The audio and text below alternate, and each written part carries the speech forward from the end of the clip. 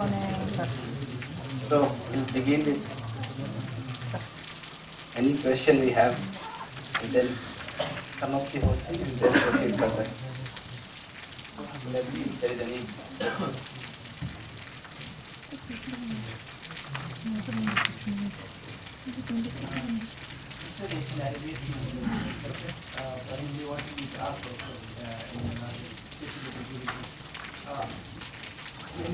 In our context, when we talk about relationship, so we normally talk about understanding. It's required. So we normally talk about having understanding. And then each time when we talk about relationship, we should understand that other person, we should understand their weaknesses, and then sometimes even if the other person is so harsh and rude, you tend to accept by understanding the other person. So we use this understanding too often in relationships. And I'm just wondering whether understanding would be some kind of competence required to develop all these feelings, or can understanding be like trust, part of feeling by itself? What exactly is the question? Understanding in the relationship. It's something which we normally use, understanding. You have to understand the other person, how and its weaknesses, and then you tend to build on that. So we normally say you have to understand in relationship the other person. So there's some understanding. Yeah, in fact, what we are talking about is understanding of the relationship, not only understanding in the relationship.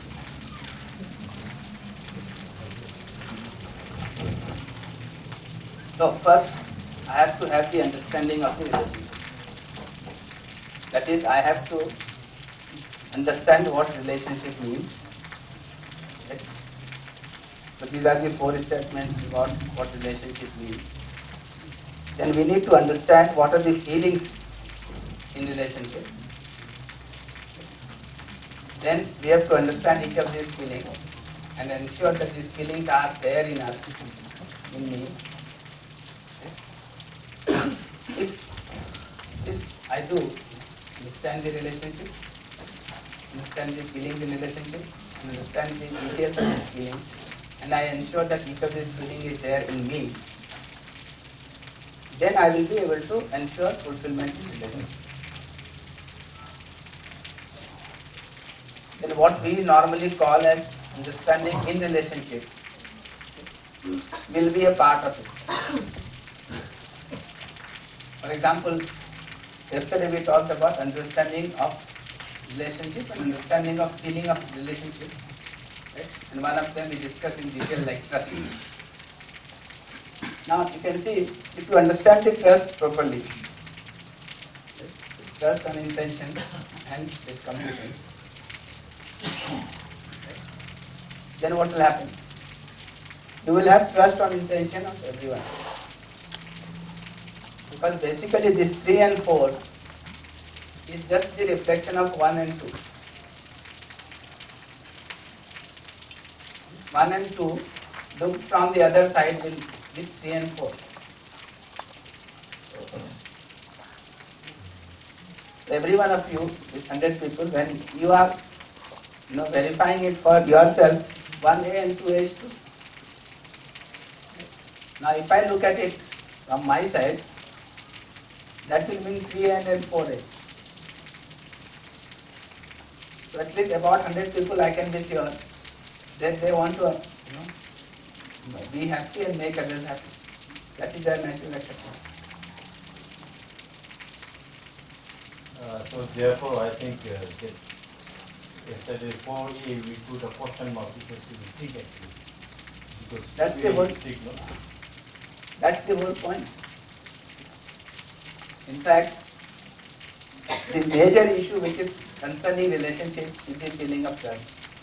And the major issue which is concerning this feeling of trust is this question mark here in 4A. Right? And finally it has to become a tick mark. Essentially the total effort that is required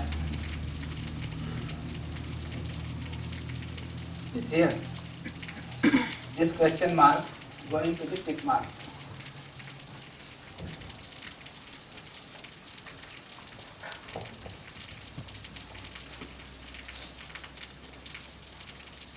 This is the crux.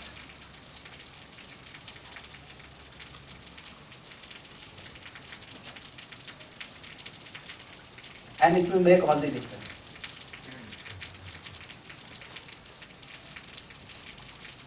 It will make all the difference, because when you have trust on intention, this one is going to take place. You will try to improve the competence of the other if he is lacking the competence. And this I can see for everyone. Everyone wants to be happy and wants to make others happy. That is his natural acceptance. That is his intention. Therefore, I can have trust on intention of everybody. If I have the trust on intention of everybody, and I find that he is doing something otherwise, making me unhappy, is it a matter of competence or intention? Competence. Then what will I do? I will try to improve his competence, or I will have this feeling of irritation, anger, opposition.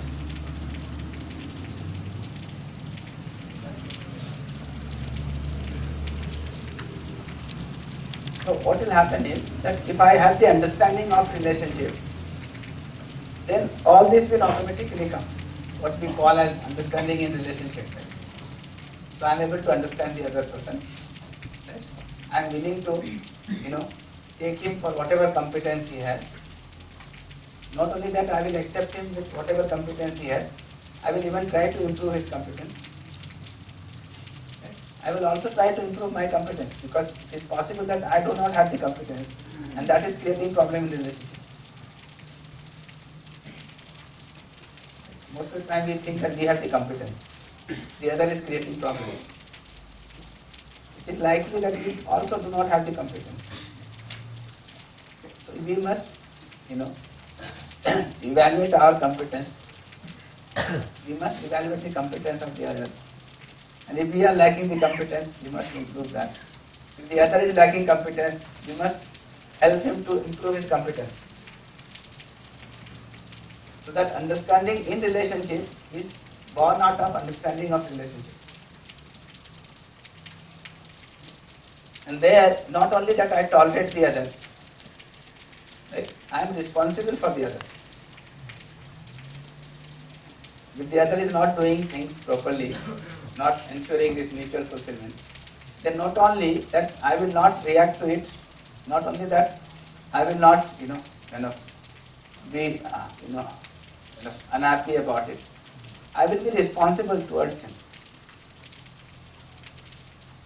That sense of responsibility has to be there.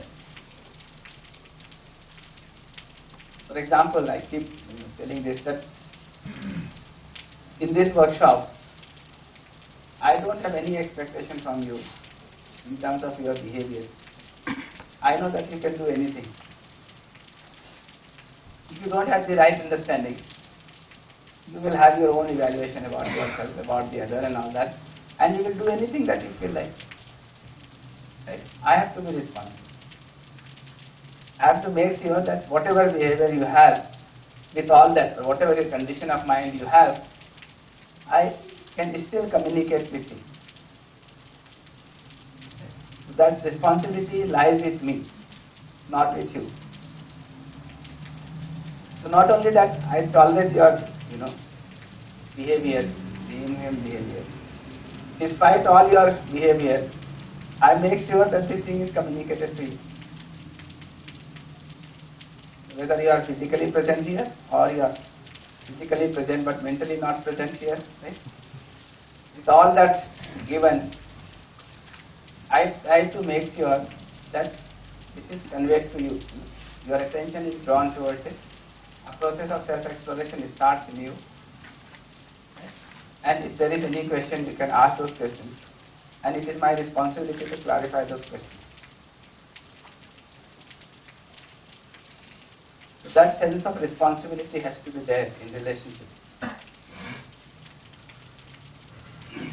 you can do anything. That is there as given. Practical, for example,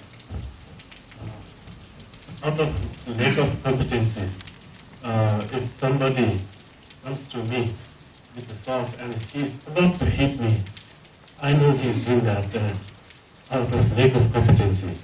I need to improve his, I need to try to improve his competencies.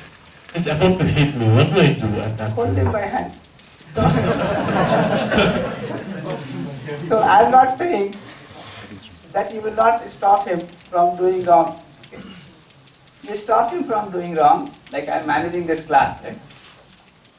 So if somebody is disturbing the class, I make sure that he is not able to disturb it. But then that's not the end of it. Okay. I make sure that he gets, into it and is able to look at it, understand it.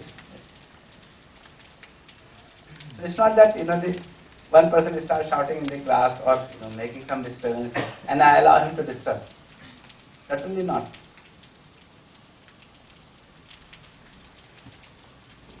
I make sure that the class is running in a proper manner.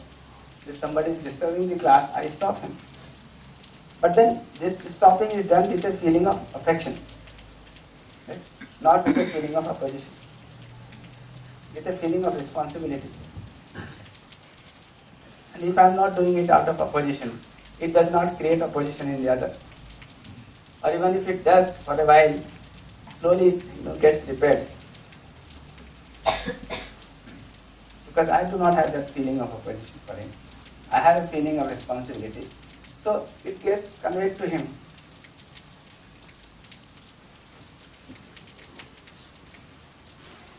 So I keep saying that this 8-day workshop is a live demonstration of all these issues of relationship.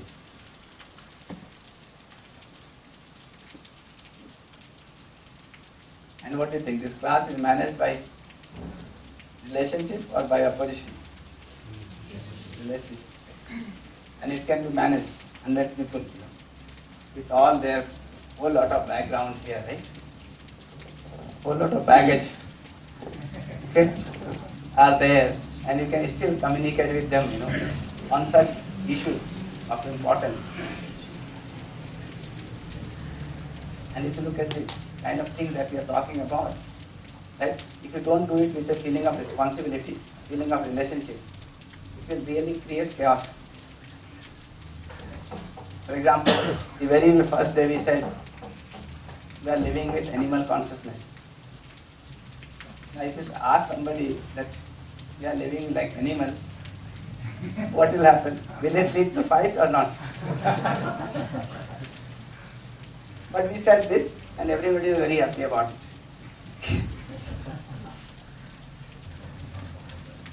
I would like to cite an example on an animal consciousness. We have a saying in Buddhism.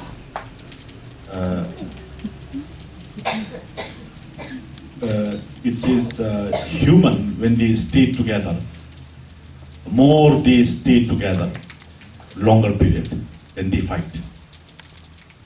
Animals, the longer they stay together, then they stay in harmony.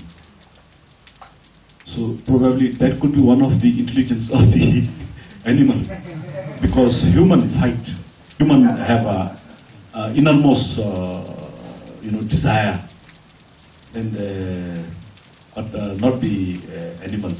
They have a limited. So from that point of view, probably sometimes the animal consciousness, at least it doesn't harm others, So that's one way of looking at it. Yeah. In fact, the animal living in animal consciousness is perfectly alright. The problem is with the human being living in animal consciousness. So they are in order.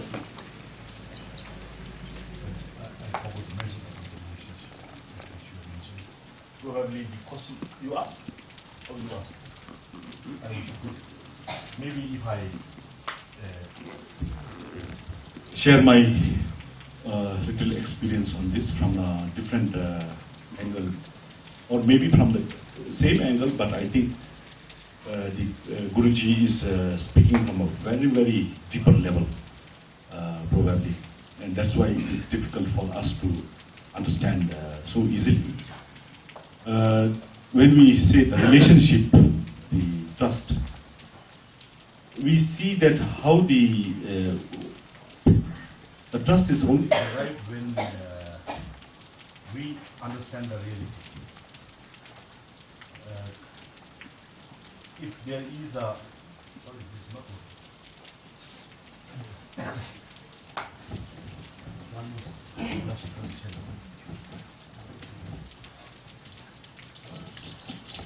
There's a problem there.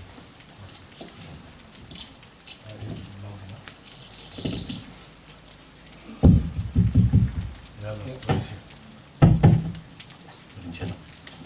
Relationship, when we try to understand the relationship and then the trust.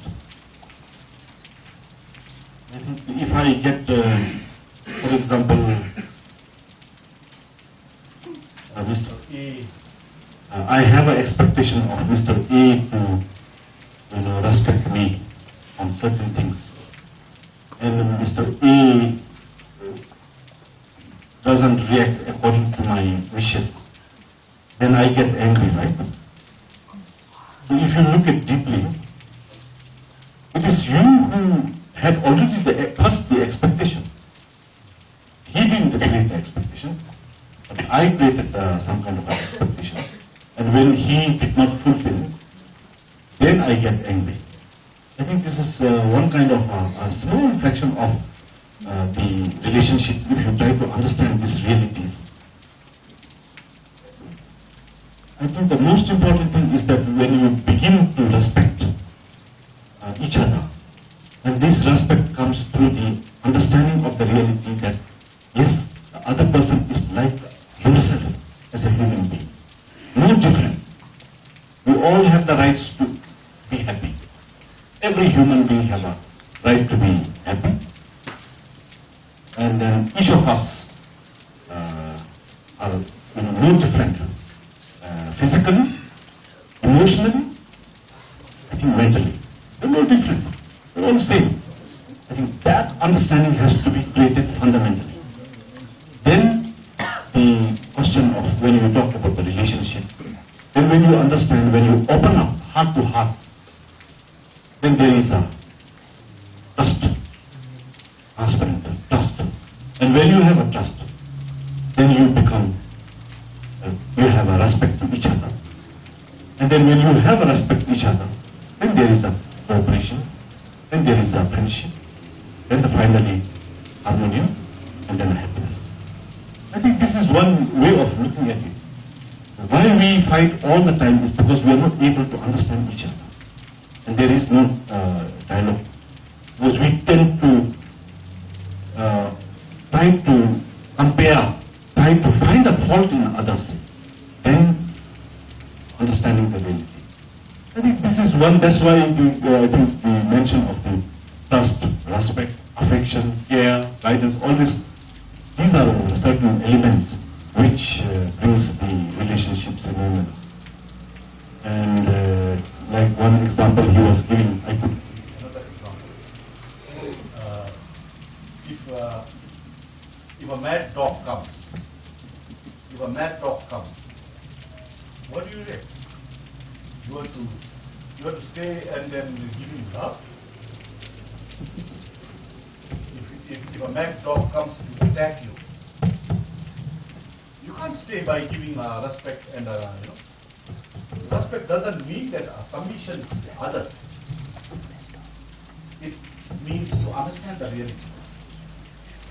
You have to find some other options to not to be beaten by that mad dog. I think this is I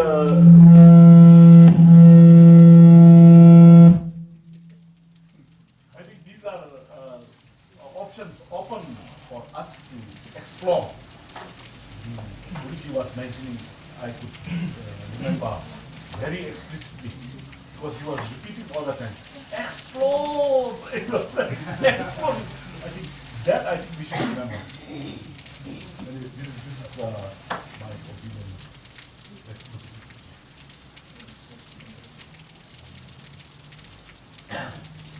So these two points, one, understanding of relationship and understanding in relationship. So what is important is to first ensure the understanding of relationship, understanding of feeling in relationship, understanding of each of these feelings and ensuring this feeling in us. This is important. If we have that, then we will also have the willingness to understand the other person. So that understanding in relationship will come out of my understanding of relationship. And as I was saying, that if I have the understanding of relationship, then I will have trust on intention of everybody. Okay? Because this 3A and 4A is just the reflection of 1A and 2A. So at least I can be sure about these 100 people sitting here that they want to make themselves happy and they want to make me happy. That is their natural acceptance. But that does not mean that they are making me happy. They have the competence to make me happy. Sometimes they will be happy themselves and also make me happy. Sometimes they are unhappy within, so they will end up making me unhappy. That is what is going to happen. So the competence may be missing. The intention is always there. If I have this, then irregardless of what competence you have, I can continue to have trust on intention. I can continue to have a relationship with you. And in the relationship, not only that I will not react, I will try to improve your competence. So that understanding in relationship will be born out of this. In fact, in Hyderabad workshop, the last workshop, Datuji and other people had come. He was a young boy from Punjab. His parents had come. He had also come. What was his name?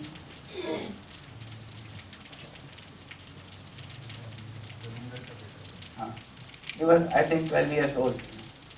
12, 13 years old. So when we were discussing about this trust in very detail, like we will do today also. Manraj. So after this discussion was all over, in the lunch time he is asking the mother, like, why are they discussing so much about this trust, and about this 4A to be right or wrong, It is so simple, this is right. So for him it seems this is very straightforward. Instead put a tick mark. But for the grown-up people, you have to really discuss at least 2 sessions.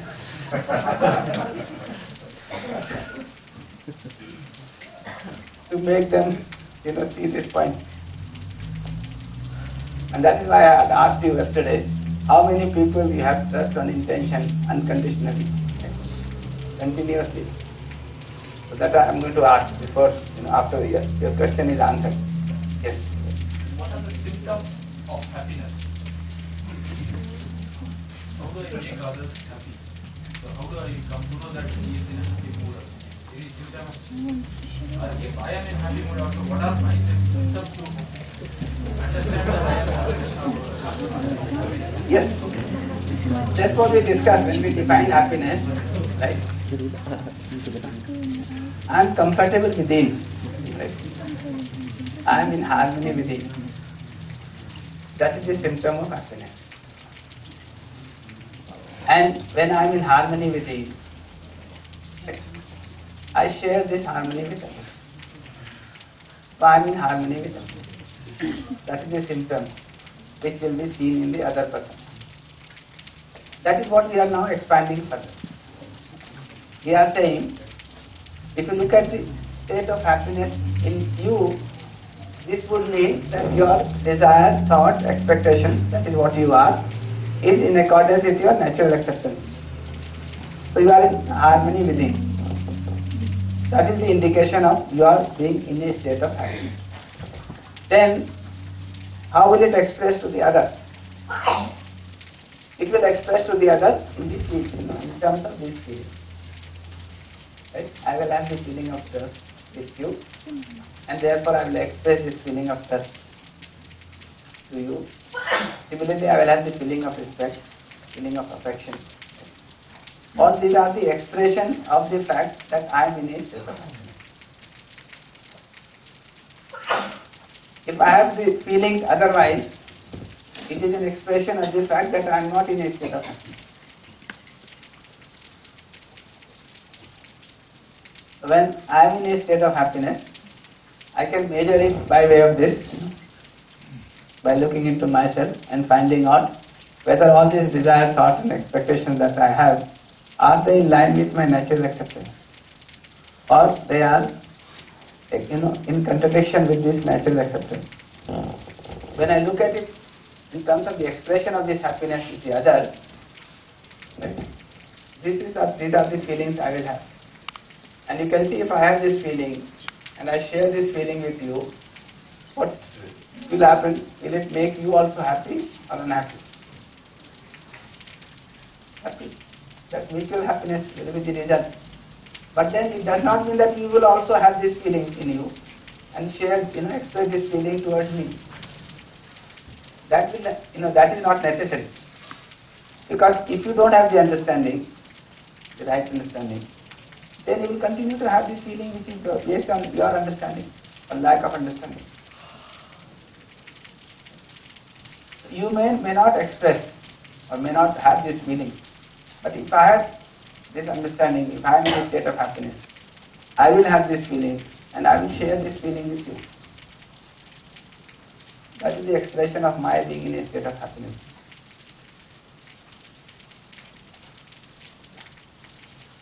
Sometimes, like today, whole day I am very happy. When I get up tomorrow morning, without knowing some reason, I am very dull, I don't know what is the reason. So even if I try to explore why, what happened to me, no idea. Very dull, even the morning itself. Yeah. In fact, all this is going on in you. Are you aware of all this?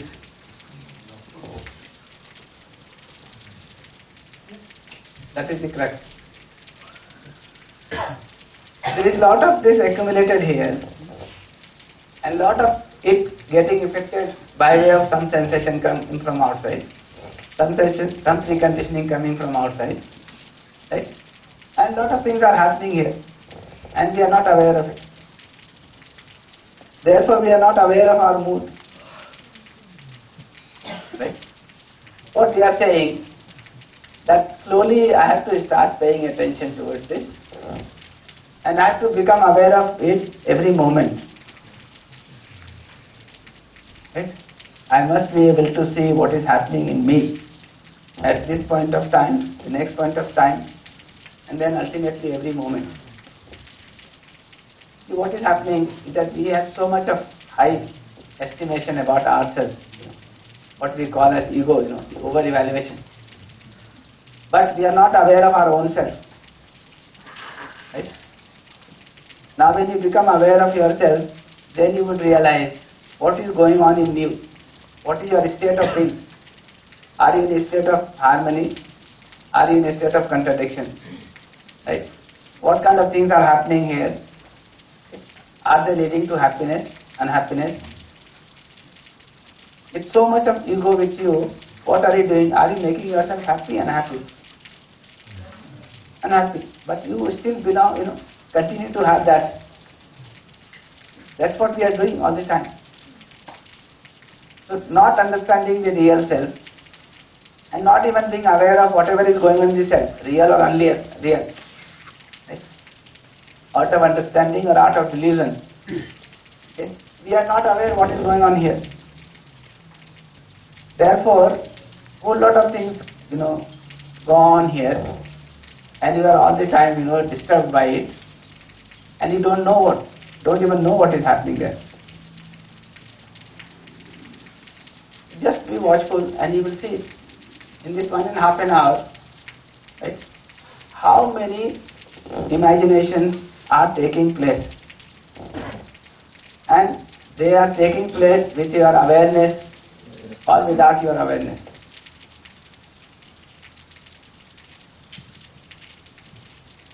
Try looking at it, and then you will realize what is happening. So how you suddenly become very